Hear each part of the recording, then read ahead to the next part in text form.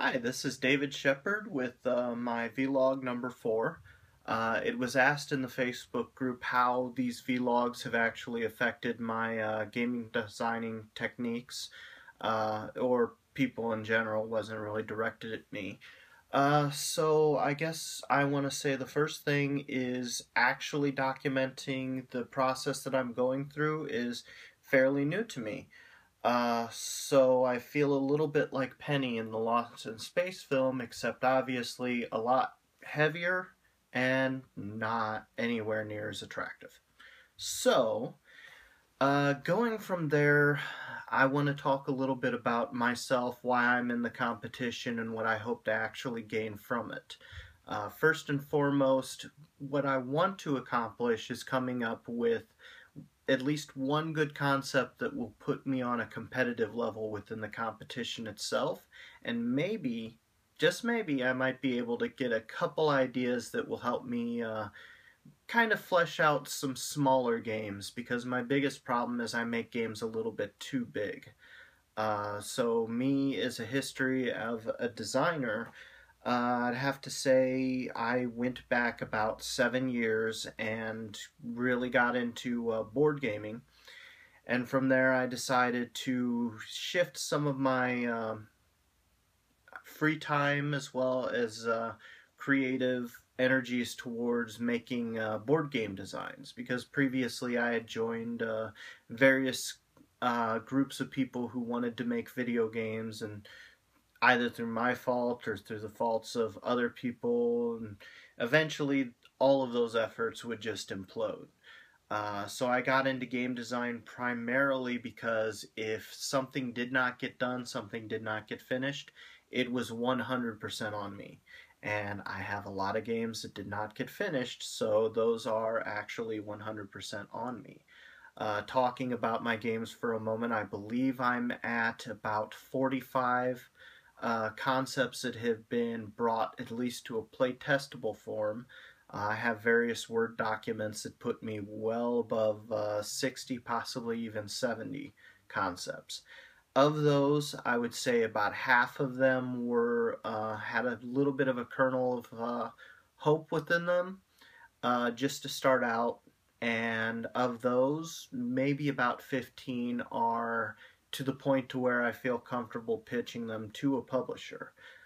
But as far as my career as a game designer itself, well, I'm going to start with possibly the first game that got agreed to be published, and then I'm not even sure that the publisher is around there anymore. They're not answering emails. But Haiku. Haiku was a very simple party-style game where you had a set number of cards that had different syllable values, and then the whole point is kind of like a party game, apples to apples. You put cards together with various syllables, make the best haiku you can.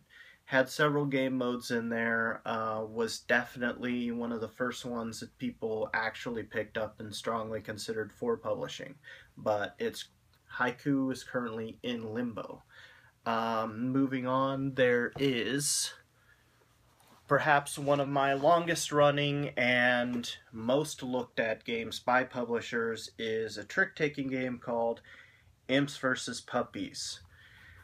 I've been pushing this one and working on it for about 6 years now, and essentially at this point I'm done. I've had 2 different publishers pick it up and later drop it. I have 2 publishers currently with copies out there that have quit returning emails, and this one is basically one of those that anytime I look at and start to want to work on, I'm like, ugh, can't do it anymore.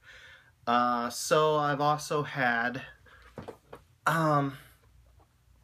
Inca Rush was requested by a publisher to pick up and possibly publish. They had recently sent me an email that they're no longer going to be publishing physical board games and wanted to make it a iOS/mobile game. The funny story about this one is it was one of my contest entries for a Game Crafter game design competition in which you were supposed to do a map building game. This one worked out fairly well, and about 3 weeks after the competition was up, winner was announced. I didn't win. Oh well. A game called Relic Expedition hit up on Kickstarter. They have different types of ways to be played. In fact, theirs is much more aggressive towards other players, but there's no denying that you're traipsing through a jungle in South America to recover relics and racing against other people to accomplish this. So obviously this one is not one that I can even self-publish without a drastic retheme. And I've been thinking about retheming it for a while now. It's just a matter of finding the time and finding the right theme. Because it's not a game clone per se, but it's enough to where it would draw criticisms that I don't really want invited. But speaking on that, and speaking on a game design competition I actually did win, the Game Crafter had a game design contest which was based on making arcade-style gameplay a central point of the game design, and that's whenever I came up with Galaxy Dice. Galaxy Dice is actually a bit of a dice rolling card claiming game where you're claiming stages that allow you to fight a boss and eventually hopefully win the game. Whenever you beat the dice, whenever you beat the boss, you would unlock new, more powerful dice that could be used to roll further stages. My most successful game, however, came from a game design competition that was marketed as making a microgame. Well, I made a microgame, and I also wanted to test my abilities at making watercolor pictures or paintings, because I never really tried, so I wanted to at least give it a shot and see what happens. And I eventually came up with Percival Thistlewood's Incredible Dungeoneering Dolls. Now, I didn't even make finalist in this game design competition, but what I did do was it got noticed by J.T. Smith, who runs the Game Crafter, who's a real good friend of mine and a very strong supporter of my design career. And he made me, well, he offered to allow me to become a part of the Village in a Box Kickstarter, where I would be one of the other games that would get bundled in, and I definitely said, yeah, sure, why not? And through there, I had sold over 300 copies of the game. Now, I also had, because the artwork was really good and I really enjoyed it, and what the hell, I haven't actually made any games with the tarot cards, I made them available in a small poker card, as well as the much larger tarot card edition. And as I said, I really like how the artwork turned out, especially as a first jab at watercolors. So as a designer, one of the first things I do is I start with theme and how I expect the game to actually work. From those, I try to figure out how the mechanics will fit into the actual theme, but I have made a few abstract games that I've pasted on themes to as well. So, in general, what I'm hoping to get out of this is maybe to get my games a little bit more exposure, get my games into publishers' hands, maybe find a publisher that won't take it in and decide later, nah. So, I also have a few other games that are out there currently in the hands of publishers, but once again, it's filling into that trap of not returned emails, so I'm not really sure if they're either interested or they're just giving up on the concept of playing it all together. Now, I don't actually pester the publishers sending emails every week. I typically just send an email once every 3 to 6 months, and then eventually I just give up, like, okay, well, that's a prototype that's out there forever. As far as me as a designer, I typically hang around in the Game Crafter chat room. I go by the online handle of either Sheppy or Sheppy Boy throughout various forums and such.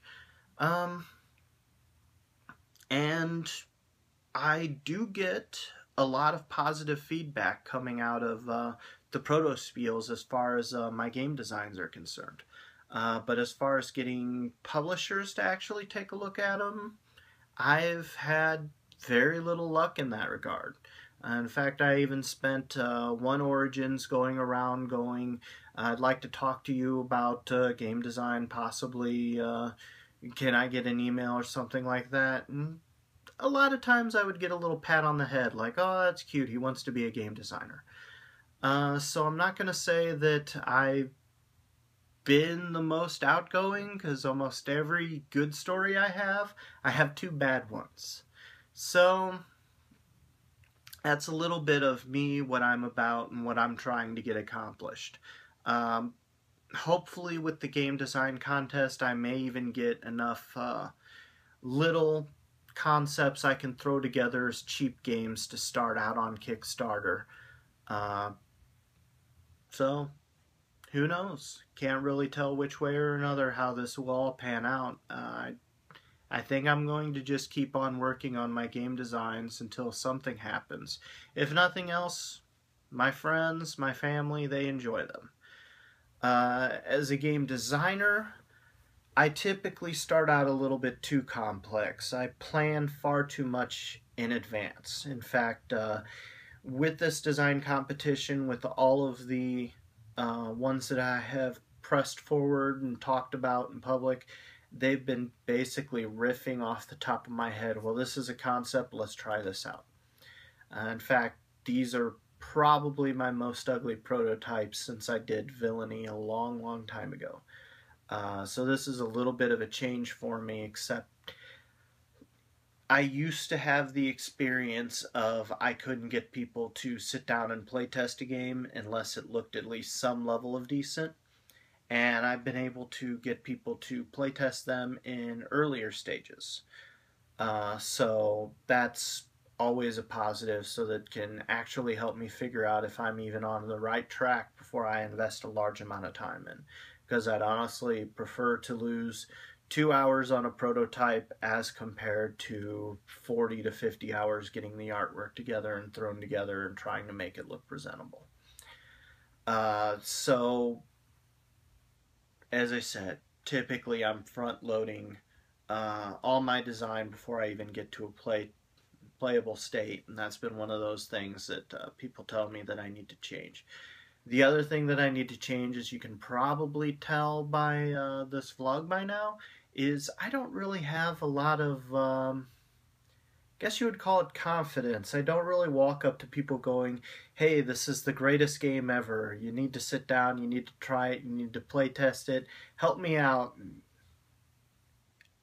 Doesn't typically work. In fact, most times I'm sitting there watching the game be played and I'm thinking about everything that's going wrong, and I'm trying to gauge player interest level and stuff like that, and I'm even trying to decide if I even like it.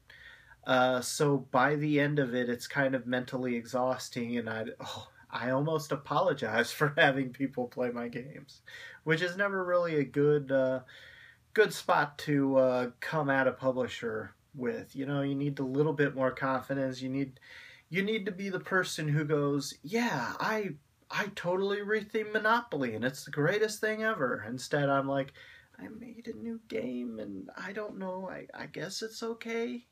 Could you play? Any interest? Feedback? So, I guess I'm rambling on a little bit too long.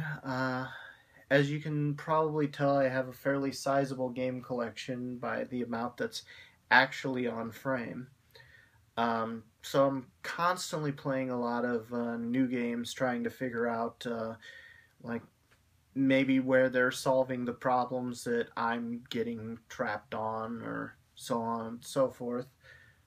So yeah, I'm happy to report that I now have the Panda Kit in-house, so I can start playtesting that other concept. And the fourth one is going to be really weird. Let's see if I can actually pull it off, because as of right now I have no clue how that one's going to end up. So In conclusion, this is vlog number 4. I'm hoping to do one of these a day all through the competition, and hopefully by the end of it I'll have something worthy to show. So I'll talk to you all later. Bye.